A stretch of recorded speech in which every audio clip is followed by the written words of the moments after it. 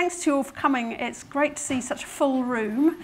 And big thanks to you guys at Aksioma. The whole crew are really great. It's really interesting to see this show, which we've showed in our own gallery, in a very different, kind of just mediated in a different way, and that's very satisfying for us, and you do a really lovely job here. We're very happy to be here, so thank you. Mark's going to start with just a short introduction to Furtherfield, so the bulk of this conversation is about blockchain.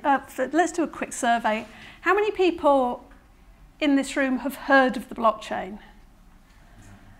Okay, Bitcoin? Okay, so but slightly more Bitcoin, most people blockchain. Who would be confident to give a description of what the blockchain is? Okay. I've got a new form of personal torture, which is defining the blockchain to a room of people who really know what the blockchain is, but this is slightly more comfortable. Don't worry, we will try and give some kind of workable definition so you know why we think it's important and what it works with. And so we'll have the introduction to Furtherfield from Mark. We'll then give a kind of description of what led us down this path from being an organisation that has worked with the internet and network cultures, and why we felt that this was an important area to be working in. We'll talk about some examples of the work that we've been doing, and end with a kind of presentation of the book, but also that kind of crosses over with a number of works in this show. So we'll talk a little bit about what's going on in the work. And obviously afterwards you're welcome to come and interrogate us and ask us anything that wasn't clear in the presentation. So, Mark.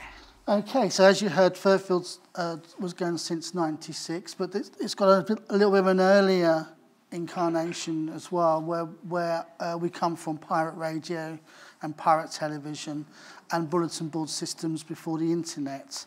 And so what the spirit of Furtherfield is like community, building your own platforms, building your own infrastructures and connecting up through networks, and seeing what values come out of that process. And it's usually free and open source software as part of that, part of the tools that you use. And as you can see here, this is a gallery in the park, which is quite a small gallery. Actually, it's not so much different than this, actually. And except we've got a park, and what the park does to us is that we've realised more within the last 5 years how serious permaculture is, and how we need to use permaculture to readjust our relationship with technology. So it's kind of, so the people in the park are kind of people that we can test it on and explore some of the new ideas, and then they can get involved with some of the projects which they do. And we've got permaculture workshops where people just learn about systems thinking and technology and nature on these workshops. And so, as I say, we're actually a grassroots organisation, and we do get Arts Council funding, but we also have to find an awful lot of other money from other places as well, from doing projects. And this is our current website, and as you can see, where lots of debate happens on there. And as we said, we're a community, we're a platform as well online, but we don't see ourselves like a centralised group. We see ourselves as a kind of like an assemblage. I know it's trendy to think about rhizome, but we don't think it in that way. It's much more, we're a collection of things like, you know, people, computers, networks, platforms, nature, sex, whatever you fancy. It all comes part of a net as a whole ecological thing, and it's about they all inform each other rather. And so the idea of flatness isn't necessarily a true way of looking. It's a collection of different things that help each other. I just wanted to bring a few influences. I mean, obviously, our real early influence is post-punk culture, where you make, if you want to make a record, you get your own record label, you get your own band, and that's why we had pirate radio stations and pirate television stations and BBS systems. Furtherfield's the same, exactly the same thing, but it's on the internet with the same kind of spirit. So it's not really about. So when we start having a gallery, which we discussed, which is like in 2004, showing digital art, and stuff like that. We got a curator coming from, say, the Royal College, who thought he knew exactly what type of artists we should have in the space. And he had a whole list of artists, and they're all from biennales around the world, and we just said no, rubbish. And we wanted, it's much about the work, it's about the context. We're much more interested in that kind of thing because the work has more meaning than status. And so Gregory Shillette says the same thing in his own way. And he recently brought out a book called Art and Politics in the Age of Enterprise Culture. And it's been a very influential book on us more recently, although we've been doing it for years anyway. But he sees, as you see here, art culture, the art world culture, views things in a very skew-if way, very strange perspective.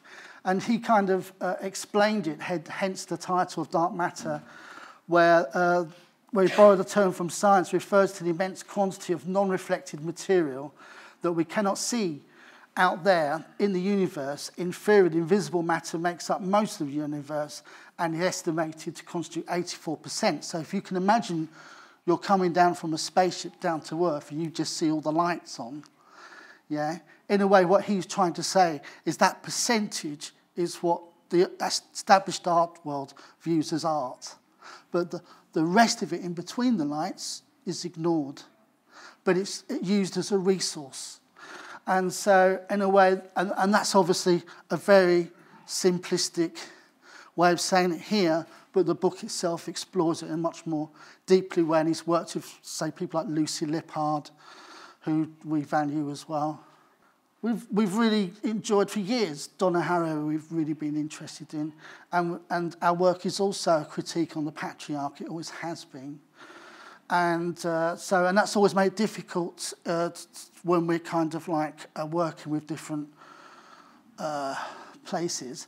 But what it does, it makes you define the motive of why you exist in the first place, and it makes your vision sharper and your curatorial position more clear as well.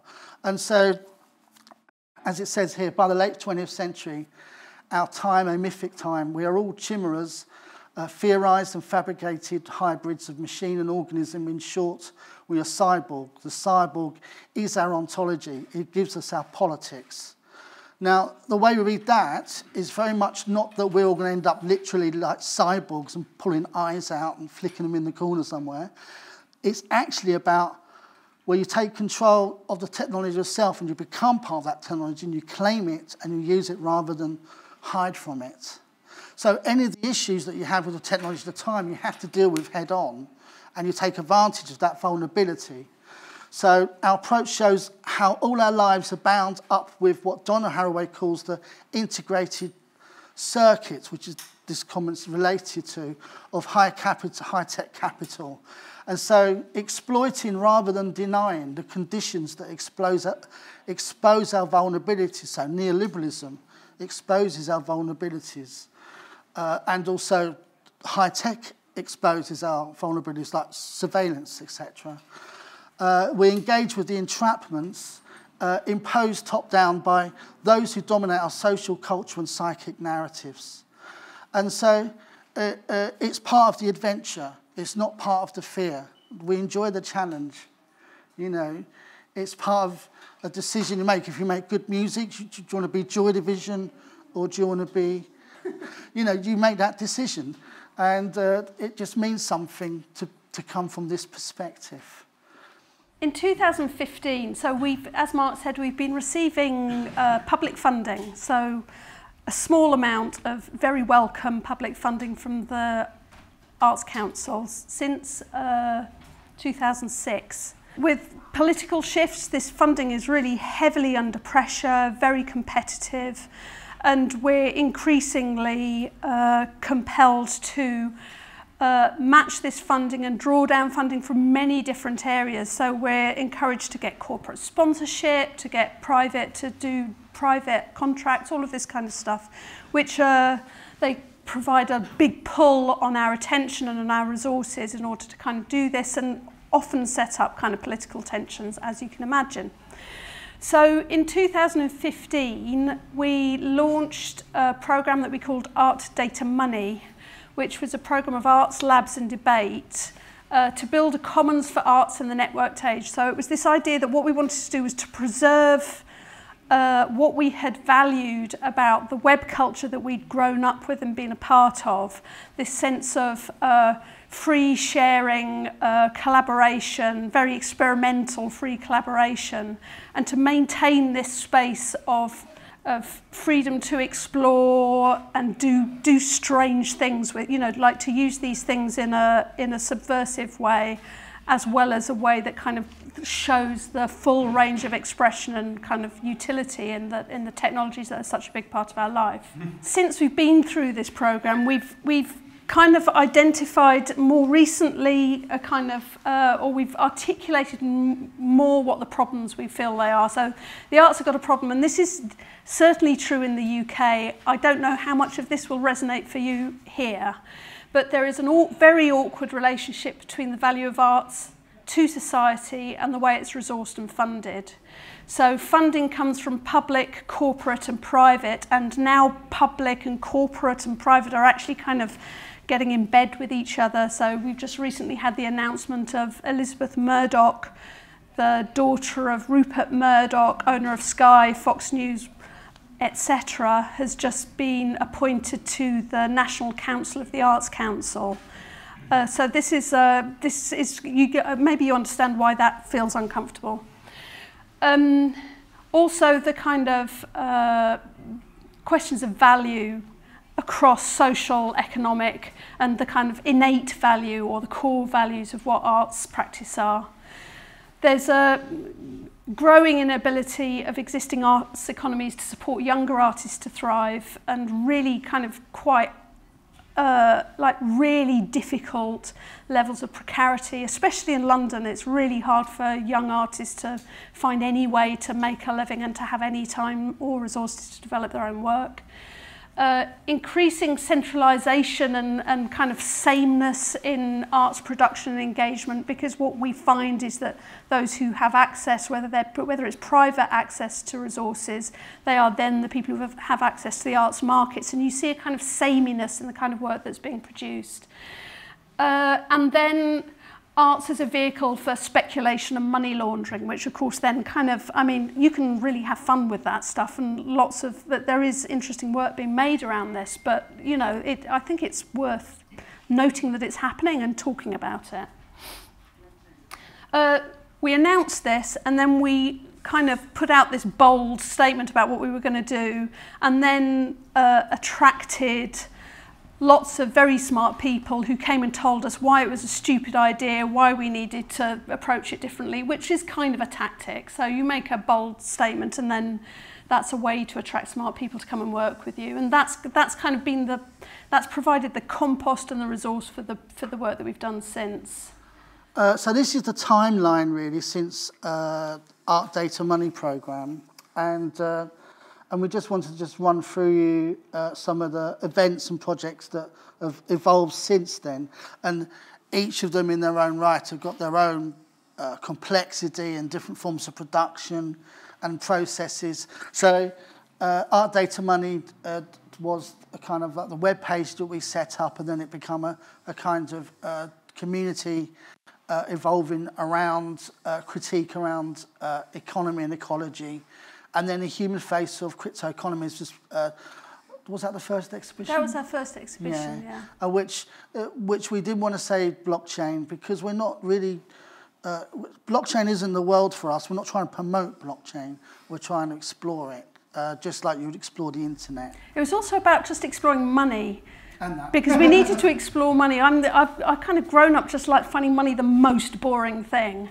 It's especially boring when you can't get at it, but I found it very boring to think about, and we felt like we needed to really start to understand what money was, what it is as a medium. And if any of you have really done that as artists, the world starts to go really wavy when you start looking at money and kind of how it functions, and that's kind of what that show is about. And then we made the blockchain film, Change Everything Forever, which is very highly visited on YouTube, one of the most popular blockchain films out there, which we didn't expect. It was the first film that critiqued blockchain, and by people that are involved in blockchain culture, like hacktivists, hedge funders, all kinds of people involved in it, and writers. And so that was a quite a successful film, because that film kind of reflected the spirit of the direction that we wanted to go in critiquing blockchain culture and seeing some of the kind of pitfalls of what that is bringing about today, especially Bitcoin. We started working with Ben Vickers, the Serpentine Gallery. Yeah, so we had this, we had a workshop and then a symposium to look at blockchain's potential in the arts, and we invited arts funders, policymakers and academics, and to come and just kind of start to try and get their heads around what the opportunities and problems might be. And then New World Order, which is the first version of this, which is at our space and is now touring the world, which we've already mentioned. And then the book, which, do you want to pass me the book? Which, do you want me to do this? Yeah, no. But basically, it's a very good book and explains things literally. It's like a guide, but it's also a critique. But we're very pleased with it because, in a way, it takes the blockchain seriously, and people who don't know about blockchain, it's really useful. It's also useful for people that know about Bitcoin but don't know about blockchain, and they kind of know a bit, but also someone who actually does know about blockchain, because a lot of people that know about blockchain don't know how to look at it differently, and that's what's so valuable about this book. So that, which is published at Liverpool Press, and as we said, that sold out, and all that money goes to the publisher, and now we're going to earn our own money from recently, which is probably not that much, but rather than it all going, say, to Amazon or to Liverpool Press for the book. And then there's DAO, which I think you should explain. So the DAO series of workshops, basically we have a series of blockchain workshops, blockchain and arts workshops. So they're really looking at what the opportunities are. They're running over 6 months. They're part of the State Machines programme. Yanis came and participated in the last one, which was about identity.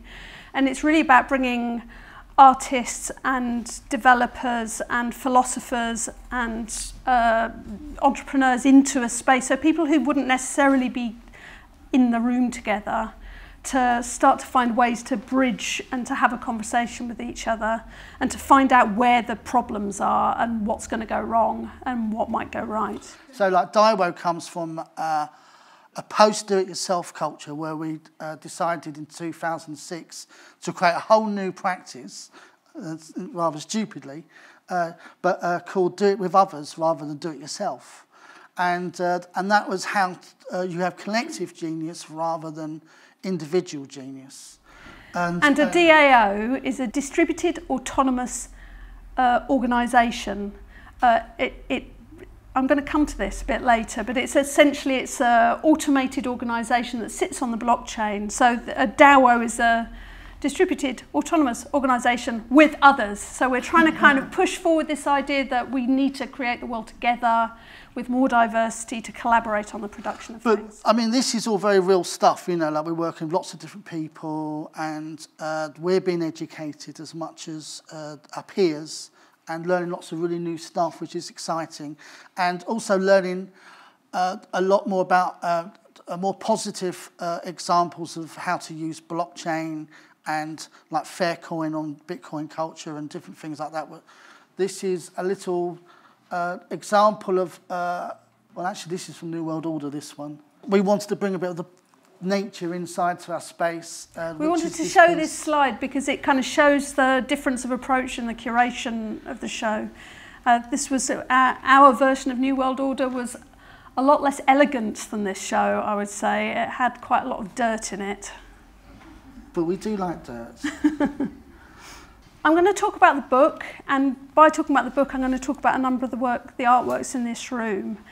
It's a book edited by Mark and I, Nathan Jones and Sam Skinner. We kind of proposed it as a future artefact of a time before blockchain changed the world. it's really interesting. One of the things that's been kind of most difficult about kind of engaging with the blockchain is that it's really hard to get a sense of how developed things are. After making the film back in 2016, we were told that at that point the blockchain was at the same stage of development that the web was at in the late 1980s. So the infrastructure, the tools, the vocabularies, it was at a really early stage. So we'd had this kind of sense that the hype had so overshot what was actually on the ground that it made it very hard to get a sense of what was possible and what was real. So our way of getting our heads around this was to say, okay, let's speculate on what the future is and have people understand as hard as they can what's at the basis of this and what ideas are behind it, and to think about what the future is going to look like. So it intersects artistic, speculative, conceptual, technical engagements with this technology that is super, super hyped. And I just want to kind of restate, we should restate this about every 5 minutes, and it is a problem. This is not a marketing campaign, but an alert. This shit is here, it's happening. There are people who are making really kind of fundamental changes to our kind of communication infrastructure, and it's impactful. So our film was called The Blockchain Change Everything Forever, and this was a very kind of deliberate tactic. We wanted to befriend the blockchain evangelists so that we could walk into a room and have a conversation with them, and we wanted to strike terror into the hearts of everybody else, because it's something that really has a kind of potential to do some quite strange things. Here we go. Okay, so the blockchain, it was a technology that was kind of launched in 2008 by mysterious Satoshi Nakamoto. So we don't know who this person is or whether it's a group of people, but it came out of the cypherpunk. So these are crypto geeks who've been working for 30 years. They come from a kind of fairly specific political background which really believes in liberation from the state. So it has a kind of libertarian philosophy behind it. And it coincided with the crash, the financial crash in 2008, almost exactly, and it offered a decentralized database that is cryptographically secured by a network of computers. One of the reasons we made this book is because it's really hard to talk about things that are so dry and feel very boring to most people. Some people are very excited by that sentence, but that sentence is actually quite meaningless to most people, and it's quite hard to think about why that's important or interesting. But if we understand that banks operate by holding a ledger, so a database of every transaction that is made by anyone. Every time you make a payment, it's recorded on a database somewhere. And we have to trust that they are doing what they need to do with that data. And if we want to know where the money is, we need to go to the bank, and we need to kind of have authority and all of this kind of stuff. So we have currencies that are run by people who have the network of computers, who are running the same software over a network of computers. The value of that currency is then set in the same way that all money is set by the market, by what people will pay for that currency and what they will spend it on and how much they'll pay for stuff. What happens in 2013 is that we get the next blockchain, which is Ethereum, which starts to do something different, which is it allows you to make this money programmable. So the transactions become programmable, so we end up with pieces of software that can travel around the net, and I think of these as viruses with wallets in their pockets. So these are pieces of software that can go and spend money, receive money, and act autonomously. They don't need a human being to sign it off. It can just go and act, and you can start to get quite complex agreements made between pieces of software that can then have a kind of knock-on effect. Why it's important is because, well, depending on who you talk to, why it's important. So for the people who proposed it, it can be read as a critique of corruption of banks and states operating in collusion with each other. So with the big bailout of the banks, billions of pounds of taxpayers' money to secure the banks, to stabilise the banks, that has then never been paid back. So this becomes a way for people to possibly, the ideal is that they collaboratively own their own money and they build their own value, and it can't be corrupted by state or corporations. And it gets very quickly very complicated. We started out in 2015, and this is just to give a sense, it doesn't really matter exactly what the amounts are, but it gives a sense of what's happened in cryptocurrencies since we got started. So this was where we got started, and this is where it was by October 2017. Cryptocurrencies are very high levels of volatility. Again, it kind of has a kind of similar feel to what happened in the early days of the web, with these kind of bubbles and crashes and people kind of proposing things and people investing a lot in them. Now I'm going to come to the book. So the book it's broken into 3 sections. We have documents, fictions and theories. The documents are documentations of artworks. The fictions are stories, they're speculations on a world after blockchain, and theory really kind of it's a set of theoretical explanations of what blockchain is, of some works that are already underway. There's analysis of the relationship between what is promised and what happened in 1970s conceptual art and value of art and that kind of stuff. And now I'm going to talk about some of the artworks that we actually have in the room. So one category of artwork are these kind of artworks that are proposing themselves as new life forms and autonomous agents. So we have Terra Zero, which asked whether an augmented forest can utilise itself. It's produced by 3 guys based in Berlin who've bought 3 hectares of forest, and they've used the kind of forestry databases for mapping the resource of each of the trees by width and height and health and type into the forestry database. And then they're using a system of smart contracts to allow people to buy the assets, and as they buy the wood, the forest gradually owns itself, and it starts to take control of its own. It'll become its own it'll become a self-owning forest. You should have a look at the video. The video kind of sets out a kind of theory about this as a kind of nature emancipated from humans. I think it's a really creepy project. And really kind of since we showed this, and since we had a bit of the Terra Zero forest at Furtherfield, they've kind of moved from it being a kind of tactical artwork that was looking to really explore what it did into kind of really making this a thing. So here we are starting to see a kind of corporate identity of the Terra Zero forest coming into real, and I'm really quite uncomfortable about it, but see what you think. Plantoid is written about in the book by Primavera de Filippi, who's an artist who's part of an artist collective called Chaos. The plantoid is this metal plant behind you here. It's a plant and a robot combined.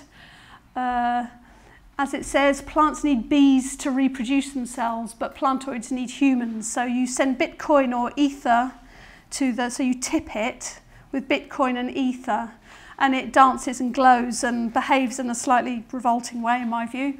And the idea being that it makes itself attractive so that you give it more money, and when it's achieved a certain amount of Bitcoin or Ether, it commissions an artist to make the next plantoid. And there's other plantoids. There's currently 6 plantoids, 6 child plantoids in the world.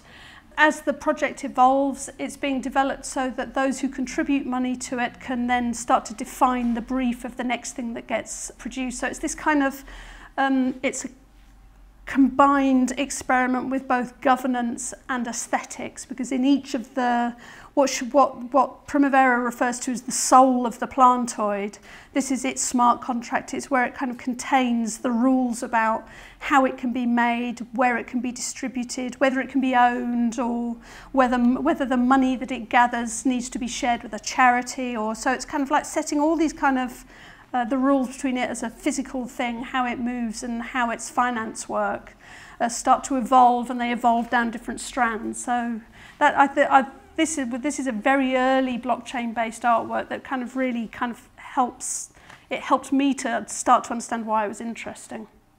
Here we have the Satoshi Oath, which was written by Jaya Clara Brecker and Elias Haas. So Jaya Clara Brecker, she's a researcher looking into the kind of complex ethical problems behind blockchains. And Elias Haas is a developer who runs a lab called the B9 Lab, which is looking to bring diversity into blockchain development groups. And they produced this oath, it's a kind of reworking of the Hippocratic Oath. So that's the oath that doctors sign to promise to do no harm to humans. And it deals very specifically and very precisely, I think, with some of the things where harm might be caused inadvertently. So looking at the fact that of immutability, so the fact that once something has been deployed, it can't be undeployed, although things that have happened in the last few years might make us change our mind about whether that's still the case. Neutrality, decentralization. And in these images here that are also on display here, what Jaya Clara Brecker is doing is trying to unpick some of the hype and some of the generalizations in a very useful way. So she's saying computational consensus, so this is the network of computers that have to come to consensus about a transaction having been made. She's saying this does not equal social consensus, and this is one of the kind of problems with the blockchain hype, is this idea that just because a whole load of computers can hash algorithms and say, yes, this is true, that is not the same as human beings deciding and deliberating about important questions. And also that decentralized computation does not equal decentralized power. And anyone who's had anything to do with self-organizing, flat kind of decentralized organizational processes kind of will have a gut feeling for the value of that statement. In the book is also an interview with Holly Herndon and Matt Dryhurst. It's one of the most optimistic pieces in the book. Matt Dryhurst he's actually doing one of our next DAO workshops, where they're really looking at cooperative and collective organisations through the blockchain of musicians who can then become co-owners of the label and become real decision makers, and the blockchain actually enables quite kind of granular decision making. I'm optimistic about this. And that's on SoundCloud, then you'll have SoundCamp. Yeah, just for the pleasure of it, I'd like to talk about this illustration, which is on the cover of the book by Juhi Ham. I think this illustration is really kind of brilliant, actually. So we have this, it's a metaphor, obviously, but it's lots of hands all joined together. They kind of make a raft. They're all taking each other's pulse. So there's this sense of endless mutual monitoring, which might make you feel warm and cozy, or it might make you feel horrified. So you've got the kind of surveillance and togetherness all together, which I think is a really great kind of analogy for some of the things that you might think about. And the final things that I want to talk about, there's a story in the book called The History of Political Operating Systems, which does a really good analysis of, through fiction, it does a really good analysis of this kind of idea that the world will be a better place if everything was organised by market systems. And it's posited 500 years in the future, and it says, like, can you imagine back in the day when barbarians determined their future just by the land in which that they were born? And it says instead here people are able to kind of buy their way, choose their governance, they select their governance online and they choose it, and it's seen as much more just and kind of sensible and logical. And then we have the Bad Scheib by Rob Myers, which is, have you heard of the Doge cryptocurrency? So this is, it was a joke currency, then turned into a real currency based on dogs, the Shiba Inu dog. And so there's a whole, and it had developed this whole language, and it built on a kind of internet meme. And so the book is written in Doge, which is this very strange language. And it's about a world where all economy is a kind of reputation economy. And again, it kind of, you read it, it's funny, and then it starts to feel really uncomfortable. So I think it helps us to think about what one of the underlying principles or kind of drives for certainly some of the kind of early Bitcoin rhetoric was this idea that the world would be a much better place if we could just marketize everything, you know, like get rid of government, get rid of regulation. What's regulation ever done for us? That kind of thing. This is the last slide. This is where we got to with our DAO workshops. This is some of the things that we are now seeing beyond the kind of like really pushing at the expressive limits of blockchain and blockchain as a medium, but looking at potential for new funding models. Yeah, I think we are looking at a renegotiation by fire of the economic and social value of art with or without the blockchain. Lowering the cost for artists and collectives to organise through these decentralised autonomous organisations. And the way this might remodel and diversify collaboration, and I think that this is tongue-in-cheek. I wrote it, and it still feels, but it's kind of something to aim for. Somewhere, if we can find ways to kind of automate solidarity so that we're kind of working together more, this feels like a good idea. And rethinking the relationship between artists and participants and audiences. New imaginaries. Kind of, there's a lot of work that's just happened in the last year around fractional ownership, collective production, all of this kind of stuff. And the thing that we have always been kind of really quite obsessive about is this thing of just opening things up and not allowing them just to belong to other people. I think that's it. Oh, yeah. Yeah, that's it. We're done. Thank you.